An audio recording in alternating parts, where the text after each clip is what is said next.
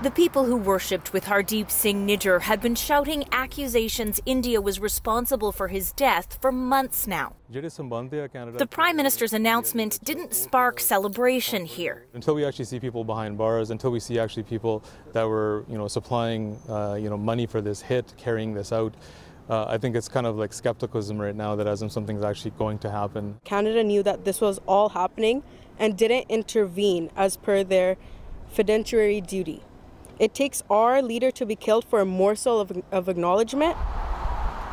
The man India labeled a terrorist was known at his Gurdwara as an activist, leading the fight for a free Sikh state. Nijjar's death, the latest violent chapter in the long-standing and divisive fight for Khalistan, a fight this former BC Premier says Prime Minister Justin Trudeau has picked a side in. There's a perception that Mr. Trudeau has been politically in bed with the Khalistani element for his own political reasons.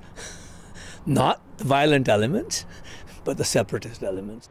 And there was praise for the Prime Minister. Finally, somebody to stand with Sikhs, right? And we appreciate the way what he did, right? What he said, right?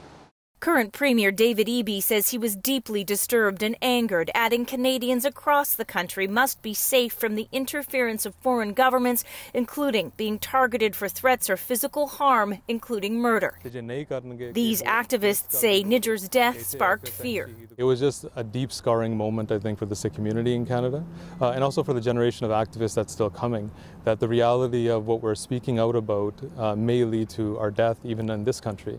Sikh separatists say Canada's move today will intensify, give energy to their global fight, one that is expected to continue with rallies and town halls here in British Columbia later this month.